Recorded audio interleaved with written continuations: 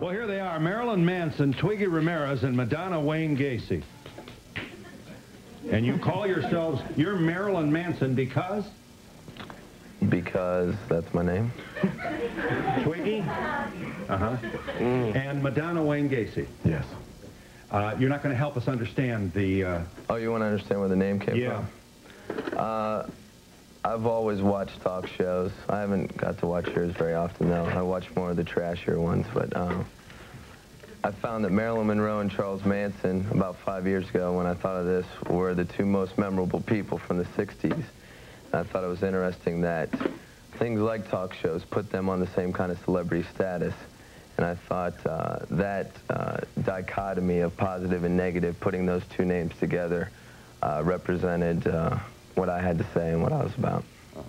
You wanted that? First of all, I want to say how sorry I am for the parents. And second of all, to the young people, I think it's probably a wonderful way to feel involved and to be part of something. And dancing is a wonderful way to get out your frustration. The only problem I have is the hurting. I'm sure that there's a much better way to get out your energy than hurting other people. You don't go out.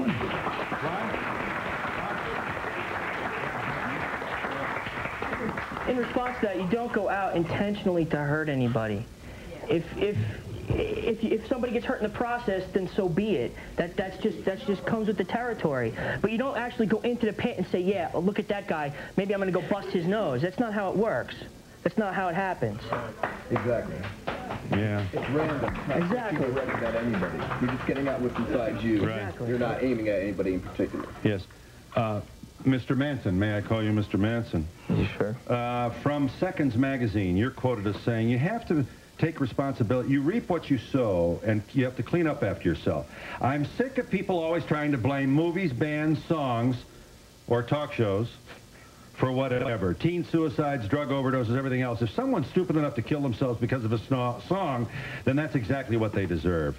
They weren't contributing anything to society. It's one less effing idiot in the world. There's too many people. If more people killed themselves over music, it wouldn't disappoint me. It would disappoint me in that it's sad that people are that stupid. Exactly.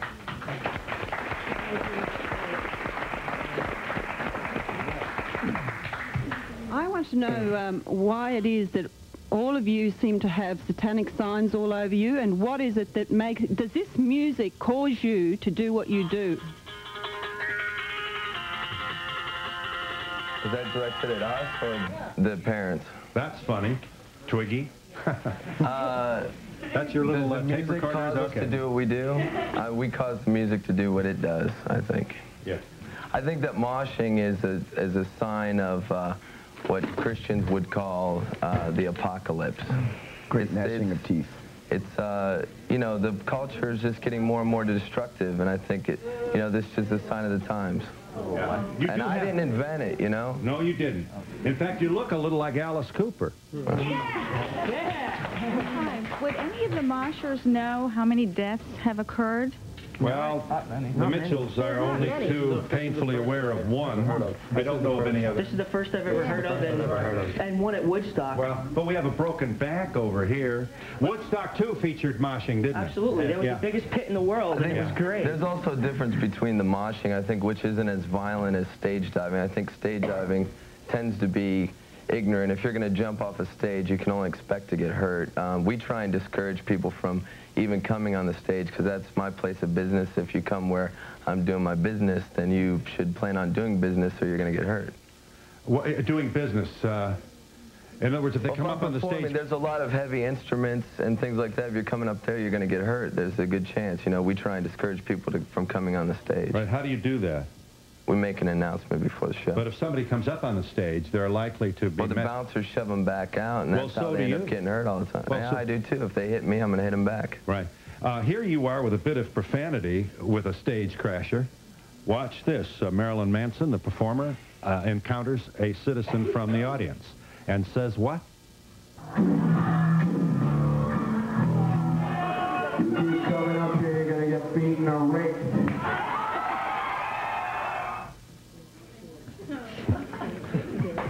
That's funny. Yeah. Man. Thanks, Twiggy.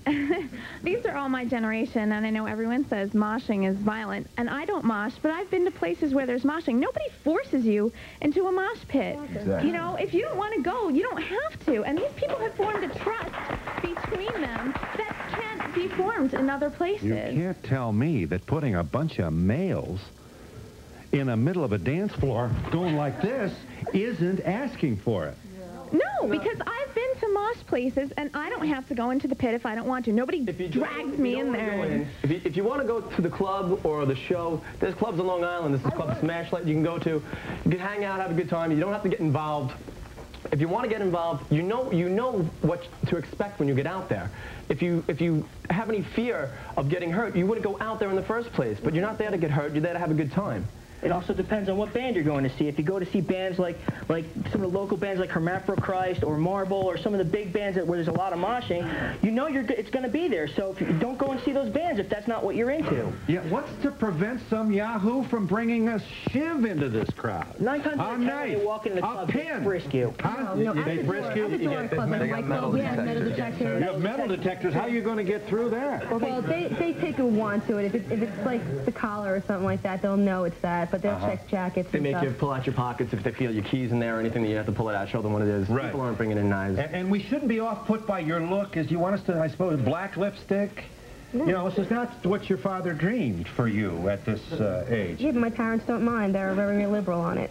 They're not like, And you are drug-free, and you're not stealing anybody's hubcaps or anything else? You're not promiscuous? I have a legitimate job. I work at a club. I work at a record store. And this is what you enjoy doing? Yes. And you can take care of yourself? Exactly. Don't you have a little empathy, however, for the Mitchells and also for the parents of these young?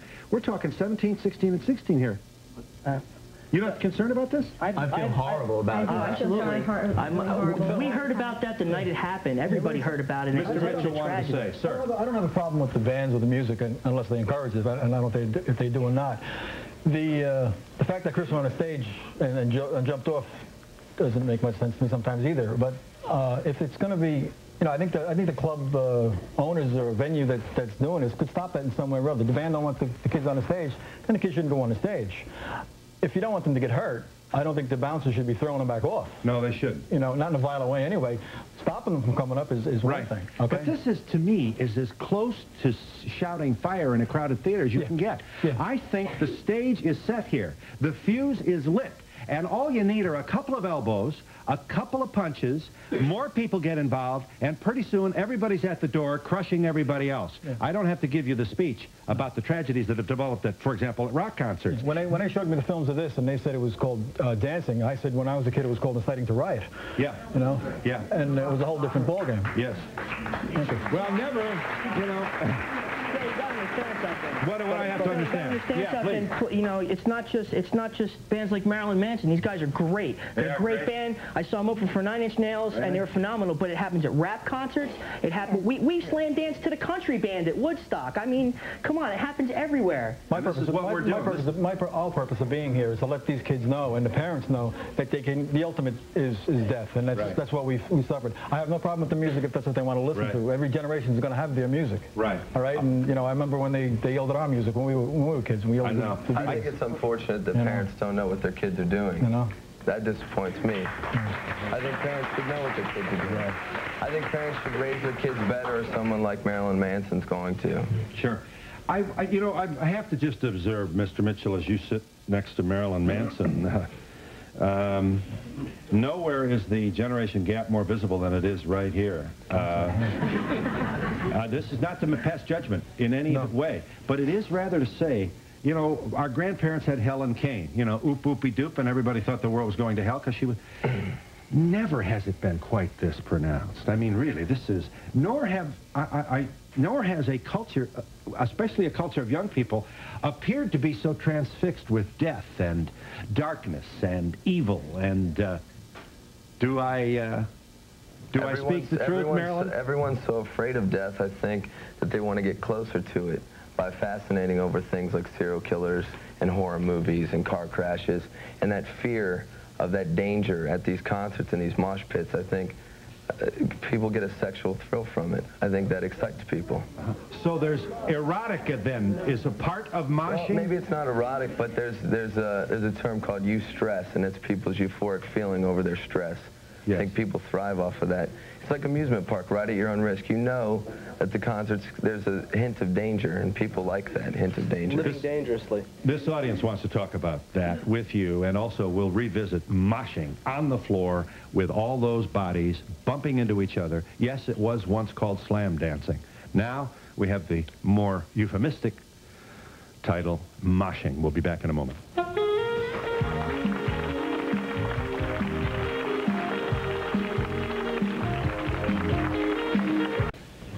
We have not yet met Paul Wertheimer. Mr. Wertheimer is a security consultant. We got to have a consultant now for security.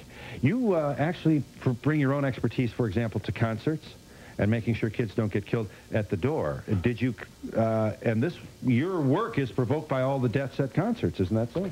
I study rock concert safety from the viewpoint of the fans. Have you ever been on site when a violent eruption took place? Well, I've spent 2.5 years moshing, and I was at the Who concert in '79 after the deaths of 11 fans. This is Cincinnati? Yes, Cincinnati, Ohio. Uh-huh.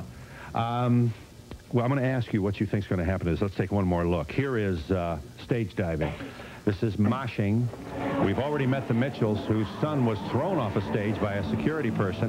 And now, watch this. How safe is that? And incidentally, what happens to the net? Watch this dude here. Now watch, he gets punched. He gets punched at the end of this. Watch this. Bam! Right there. Is this going to last, Mr. Wertheimer? Well, I think it's going to continue for a while, certainly. And I don't think the problem is the moshing itself in general. It certainly isn't the fan. It's the people who create the environment and don't look out for the safety of the people who do mosh. There's the problem. Really? See, I don't know how in the world you can possibly monitor the behavior of 100 people bumping into each other. Especially, you know what I mean?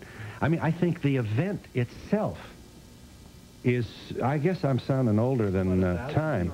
How about a what? How about 1,000 people at a club like Roseland? I was there one night waiting for my daughter to come out, and there had to be hundreds, not 100, but hundreds and hundreds of people coming out. And I want to say also this, one other thing about bodyguards. While I was waiting there, some kid was trying to get in, and he didn't have a ticket, and a bodyguard came out, or a bouncer, I'm sorry, and he was very, very aggressive with this kid, overly aggressive, and almost hurt him right in front of me. Yeah. You wanted to say? Well, let me tell you what they can do if you want me to. Please. First of all, they can pad the floor. They can retrain the security. They can pad the bars, and they can have first aid and water available for fans who mosh. There's a lot that can be done. Mm-hmm. But I have some problems with a guy who is a security guard under this circumstances in the first place. I'm wondering if we don't have a guy who eats nails for breakfast and looks for an opportunity to show he's got hair on his chest. And more than that, he's usually older, and he sees these kind of, you know, they're subhuman teenagers who are bouncing around, and there's a disdain. There's an attitude that creeps in, and pretty soon this guy is roughing up your youngest daughter. Absolutely. This is what terrifies me. No question about it. I've been attacked by security myself, and it's one of the things that fans suffer the most is how they're treated by security who don't relate to the music and don't relate to them. You're a security guard? Yes, I am. You are. Will you understand for us? Well, we're talking about you. Yeah, I'm working over the Nassau Coliseum. Yeah. And I'm a guard. Yeah. And how old are you? I'm 24 years old. 24. I can, like, relate to them. Yeah. That's why. But don't you grab some people in I sure do. They, you know, if they're getting out of line, you know, how do you know who's out of line in there? I mean, can you go in and spot me and pull me out of there? Sure can. You can tell if I'm elbowing? You're 350 pounds and you're elbowing a girl like 16 or 17 years old like that. There's a problem there. I would say so. Yeah. But the question is, should we have volunteers be the enforcement for the problem? I mean, what's the professional expertise here? And how do we know you're not armed or something's going to happen? Well, they should have certified guards. First of all, that's what they should have. In the Nassau Coliseum, they have, like he was saying, padded area for the body surface. Right. And there's a big gap, and there's no stage diving there. Can you and I can agree that we can get some real yahoo in the... Of course you can, yeah. In the guard situation. In the guard contingent. Well, not at the Coliseum, you can't. Guys looking to bust some heads. When I broke my leg at the Coliseum, you know what the security guard told me? I was limping out of the Coliseum, hopping on one leg with a broken leg. He told me, oh, medical's upstairs. That's what he told me. Yeah. So don't tell me there's no yacht. Well, you're not going to get tender loving care at a place like this. We'll revisit the moshing, and this audience gets in when we come back in just a moment.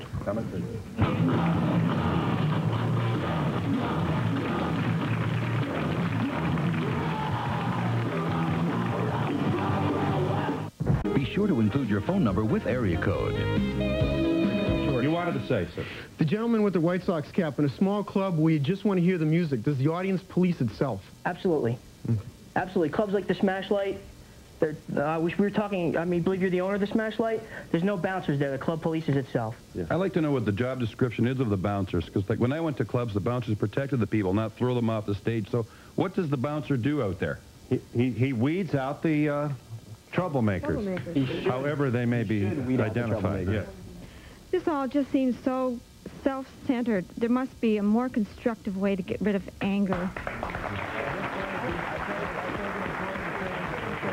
Well, we live in a country where parents raise their kids to grow up feeling guilty and ashamed for not being like them with Christian morality. And these kids need a way to react against it. You're going to have a bunch of angry kids. Well, when you do go out to a club, that you just got to watch your stuff whatever you do. Yes, you just can't expect to go out there and just dance and don't get touched and non-violent, because that's what it is. I don't see how... If you get the music inside your soul, anything going to happen. You don't play the music, you can't get it. It's the music. The music? Music is dangerous. My sympathy to the parents. This seems like an awful pathological way for our younger generation to be acting. I'd be concerned about my daughter being in a club like this. Who knows what kind of perverts you have that are security and touching and feeling on the kids. Yeah. We have...